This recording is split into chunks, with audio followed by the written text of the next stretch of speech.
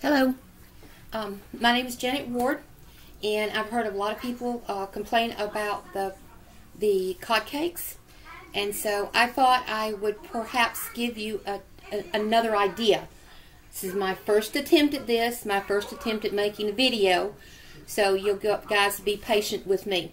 Now, the first thing I did was set the oven to 350 degrees because that's what they recommended you bake it at. Now, I'm going to double the recipe because I'm going to make a little bit of a change to it as I go along. So the recipe calls for half a cup of lentils. I'm going to put a cup of lentils, and I'm going to take my fork and I'm going to mash them up. Now, I'm not going to make them into mush. I just want them to use as a part of the binder, and so I'm just going to kind of take my fork.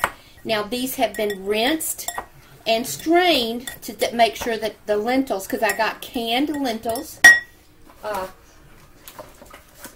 This is what I found at online, organic lentils, low sodium. Okay, couldn't find them without salt, but I bought these at Amazon Prime. Okay, so I've rinsed them.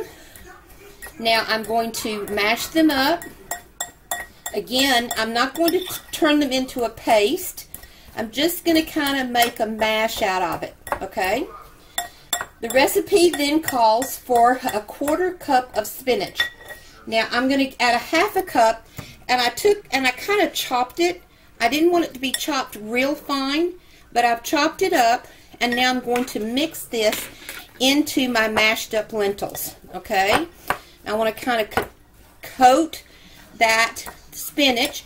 Now, you may decide you want to chop your spinach up a little bit finer than that. Again, this is doubling the recipe. The recipe called for a quarter cup. I'm using a half cup. Remember, I'm doubling the recipe. Okay.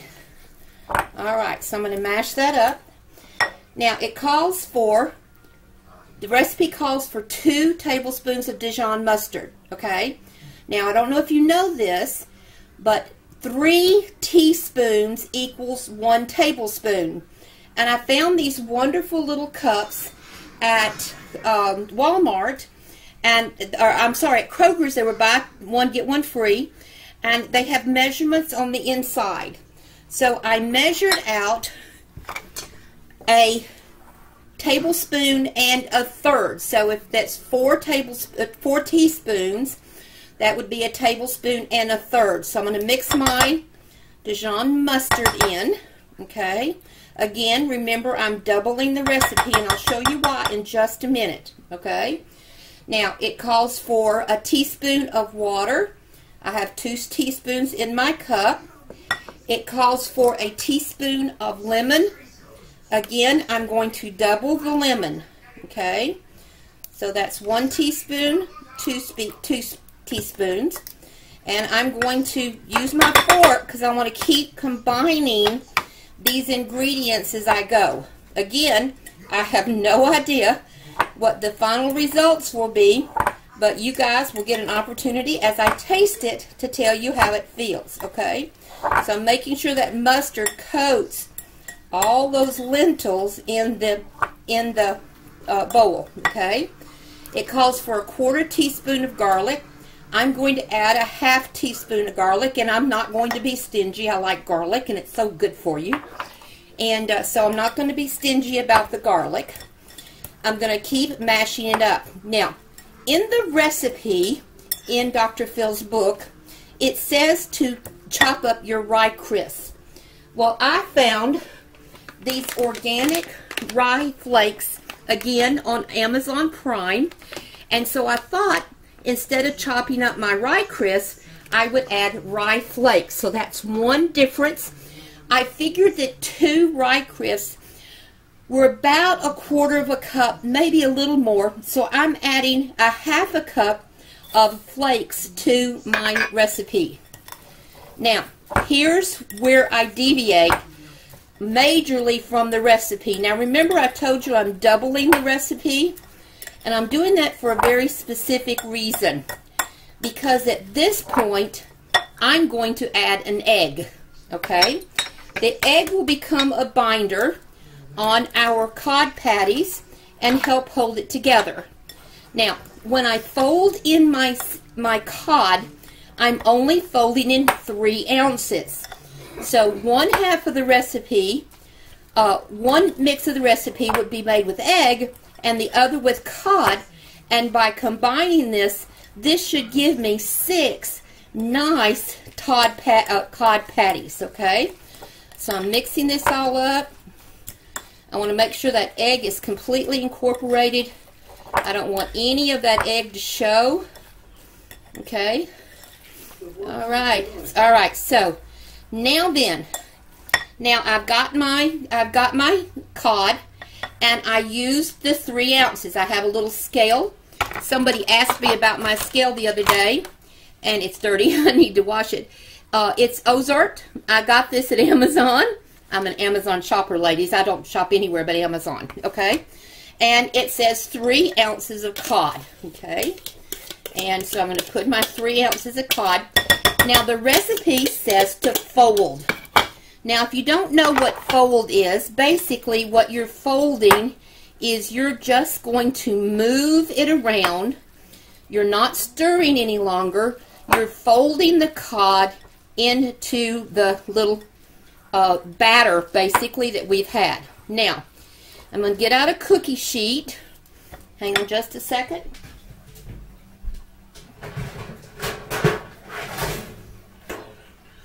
Again, I've got to get some foil. Hang on just a second. I'll get my foil.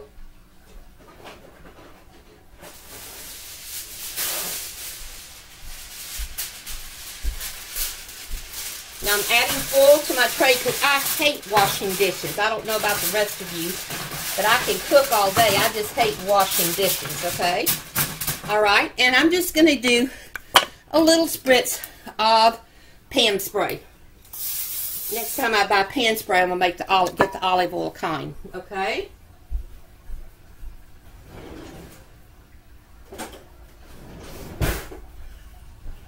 Now if I can find my scooper, you can see how prepared I was to do this, can't you? Where are my scoopers?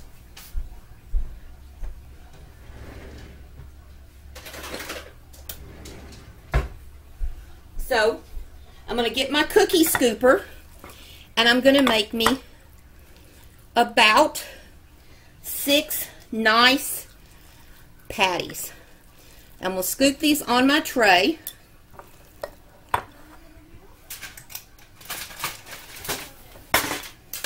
Okay, so you can see what I'm doing here. I'm going to scoop this on my tray.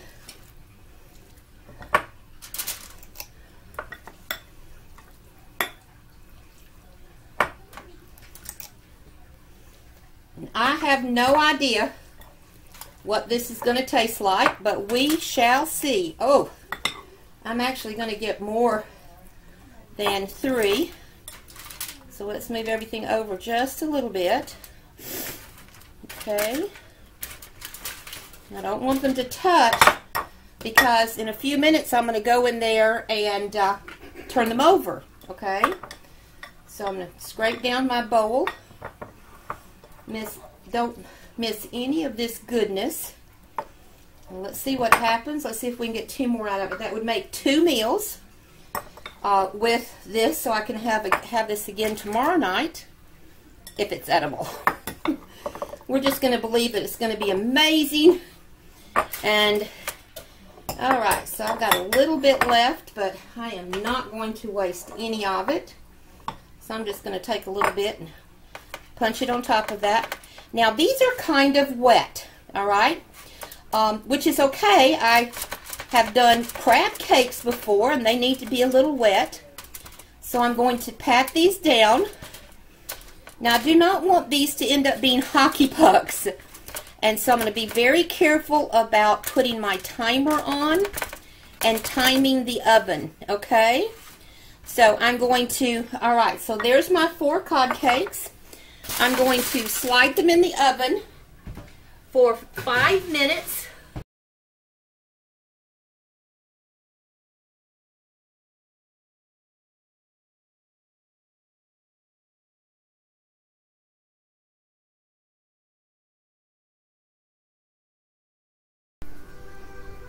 Okay, I'm back.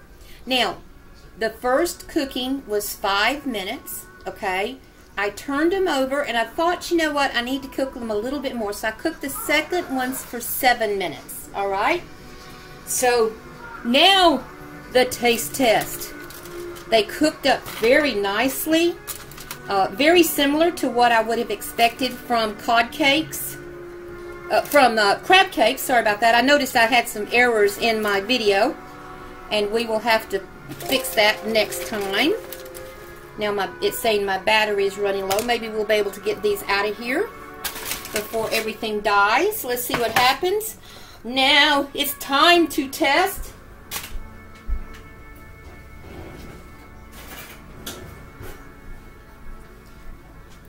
Cod cake test. Number 1, I would have made a glass of green tea if I'd have thought about it, but I didn't. So let's see what happens.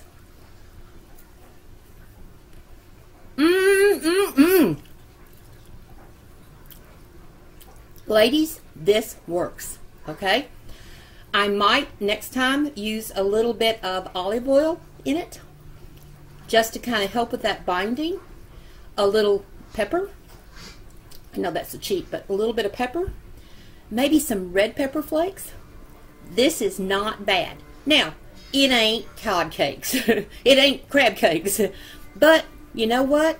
We've been eating wrong all this time, and that's how we got to this. Okay? I'm going to eat right.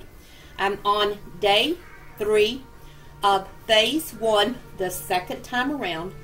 I have lost 20.8 pounds, and I feel amazing. Ladies, you can do this. I do this program 1 day at a time. So can you. More from Janet Ward's Dr. Phil's 2020 recipes. And I'll try to edit out the mistakes.